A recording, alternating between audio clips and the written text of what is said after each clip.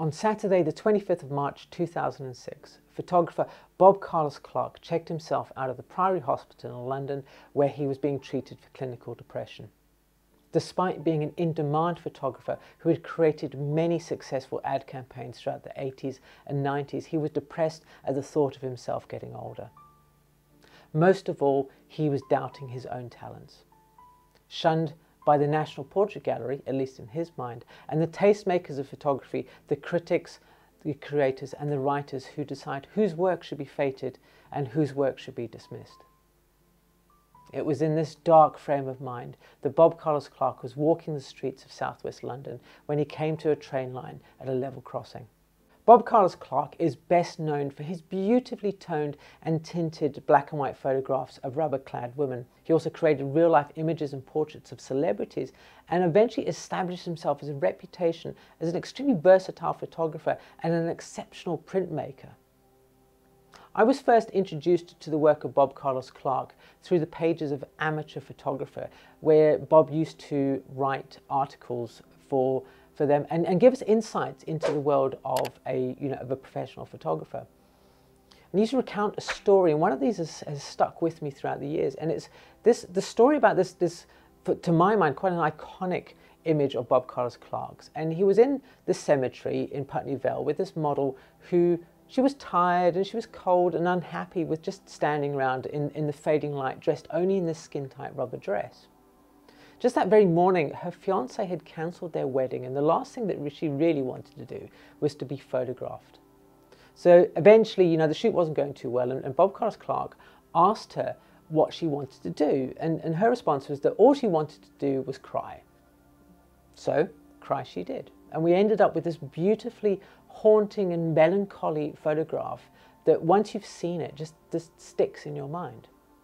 Initially, he achieved much success with his large glossy coffee table book. It's in these books that you see fantastic examples of this hand tinting process that Bob Carlos Clarke had arrived at by his experiences in the very small and cramped darkroom that he set up initially, where the table would collapse on itself occasionally, the rumble of the train going past would shake the enlarger, and he would have to time it so that that he could get sharp-ish prints.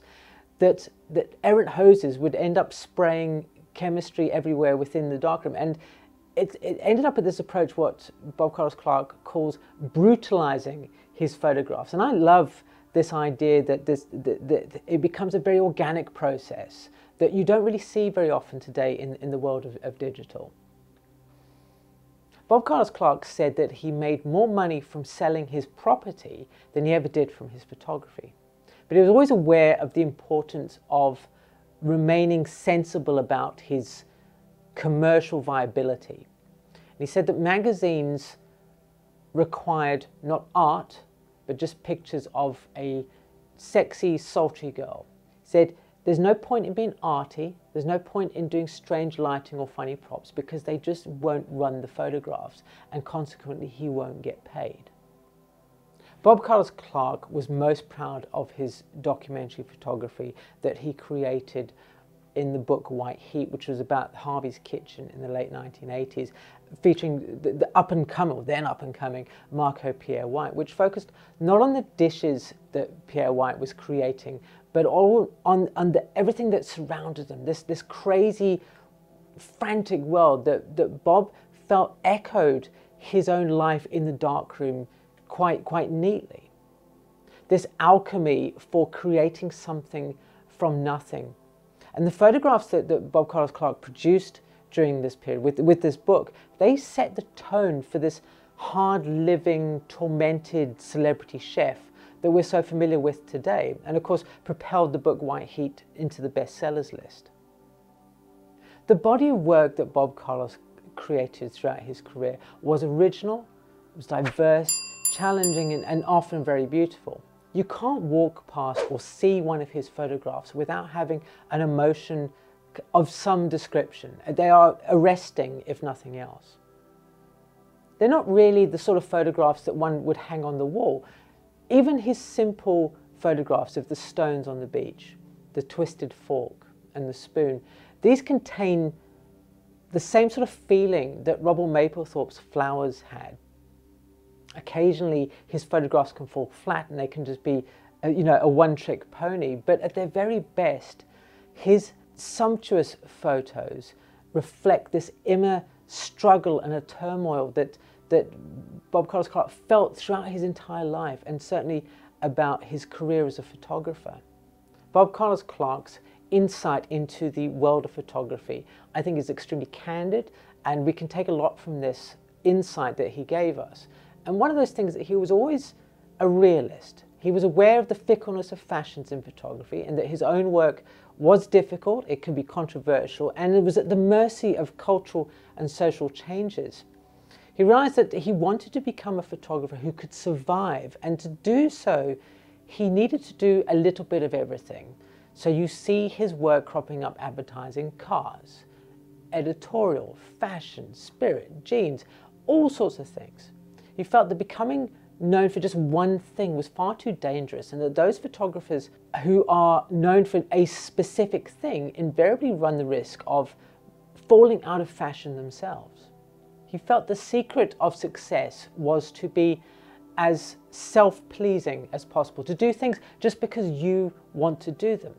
Like Henri Cartier-Bresson, Jacques-Henri Latrigue, and Robert Frank, the greatest photographers are the ones who don't photograph anyone but themselves. Like most photographers, he wanted not only to be successful, wealthy, and admired, but also wanted to have the respect of his peer group and other photographers, to have this validation. Bob Carlos Clarke understood that at the heart of his photography were the ghosts and memories of events past. As he became older, these ghosts took on more of a gripping hold in his mind. He felt that his work somehow was no longer relevant. He wasn't in as demand as he was in the 80s and 90s for commercial photography. He was unhappy with the advent of digital that is rising up, and he felt was kind of cheapening the art form of photography. Like a lot of photographers and artists who are exceptionally talented, he held himself to a really high standard that was completely unattainable, and of course failed to recognize the recognition that he was getting from his peer group. Eventually, all of this struggle had become too much to bear, and on that Saturday, almost 15 years ago, Bob Carlos Clarke stood beside that level crossing in southwest London, took a fatal step, and was hit by a passing train. In the days following his suicide, almost as if to rub salt into these emotional wounds of being unrecognized in his lifetime by the National Portrait Gallery, a portrait of Bob by his 14-year-old daughter Scarlett was put on display there just days after his death. It wouldn't be until 2013 that his photography would be collected by the National Portrait Gallery.